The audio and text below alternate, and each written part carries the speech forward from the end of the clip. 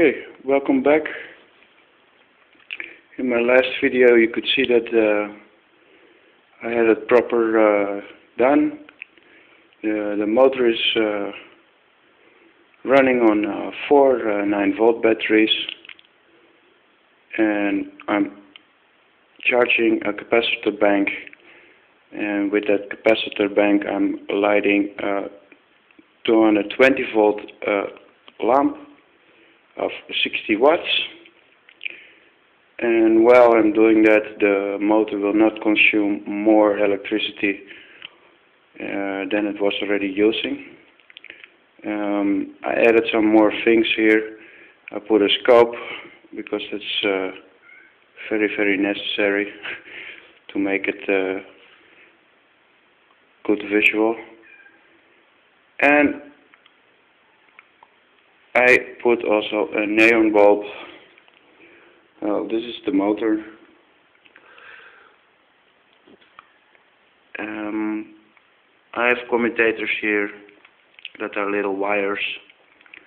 I'm still working on a MOSFET drive. This is quite new for me, this kind of electronics. So I'm still busy with that. Okay, we have a big flywheel from a flight case. We have 2 magnets, and these are, if you can see a little bit, you can see it. These are magnets, so they are rare earth magnets. These 2 pieces are sticked on an iron shaft. In this iron shaft, the magnets just stick on the shaft, and I just keep it together with some tape. And yeah, these things are really hard. If you have these 2 blocks in your hand and you play with it, you can really lose your finger. And here I have an analog meter. And while the motor is running, it will show you very little, and it goes up because this is a big amp meter. I also have a digital one, but the digital meters are going crazy every time when I run motor, so that's why I have this one. Here I have a neon bulb. This neon bulb will flash when the battery when the capacitor bank, this one, is full, is on its highest charge. Then the neon bulb will flash, saying that he has more energy left than that he can put in the capacitor bank. As you see, it's now standing a bit on 8.2. This is the voltmeter of that bank. To that I have hooked up this lamp and with a switch, and I can show you when I press the switch I can zero out the rest of it, but yeah, it will go up a little bit. Here I have this 4 9-volt batteries to make 36 volts. I have to say, if I put more, the motor will go faster, but because of my instability of the magnets that are just sticked on the shaft, I won't want to run it faster. It's quite dangerous. As you can see, these are very simple batteries. I bought them for $180 a piece. Not supposed to run these kind of things, but it is. And yeah, what can I explain more? Well, let's run it. I already hook up the lids, so I only have to give it a little swing.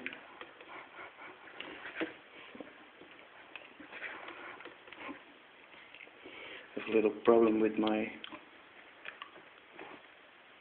battery here.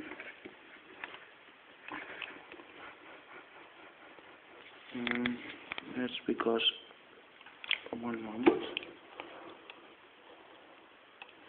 It's more about the correct timing, and the correct timing is like this is on, tick tick tick, click that way. Okay. Okay, I will put for a moment the camera down.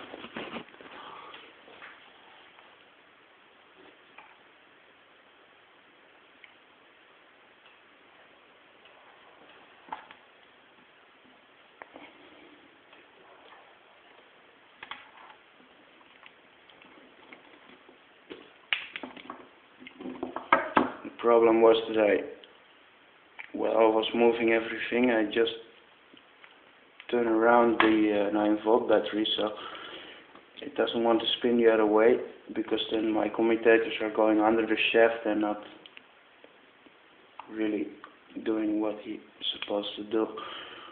So, okay.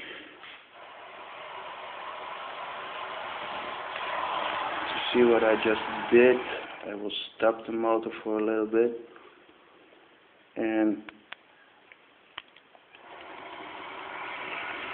give it a turn.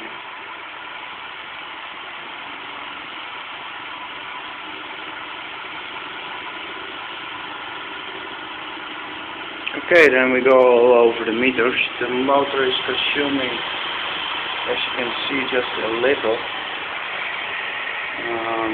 I put this one correct. I put it on the 10 amp scale. So behind the comma you can see what it's using. It's fast, but it is using a bit like 200 milliamps. But my analog meter is not showing that.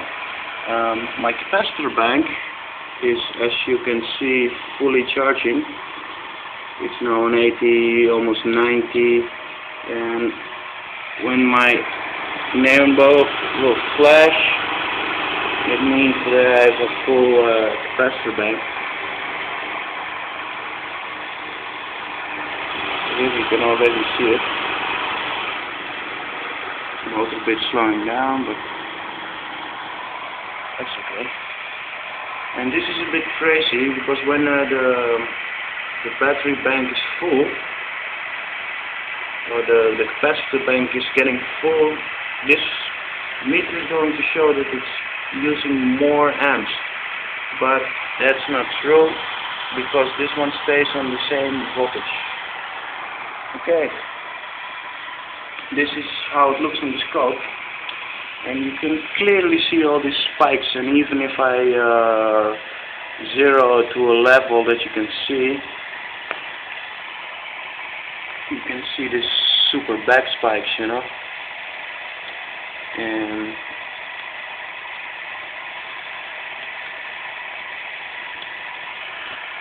make this thing a little bit clear,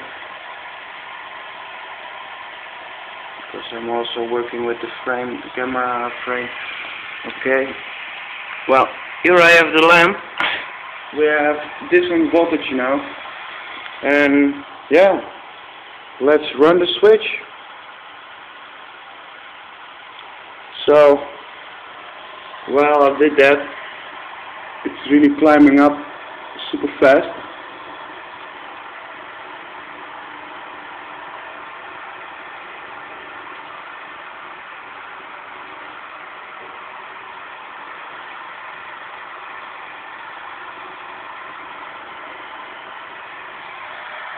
And as you can see,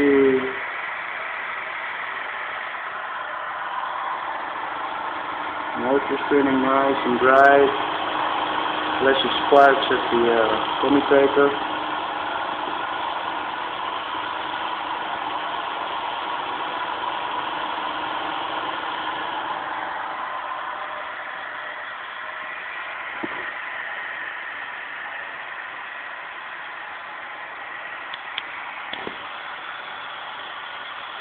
And because I can only put a 10 minutes video, I'm gonna end this video with a nice flash of full energy. Thank you for watching, and good luck with the project.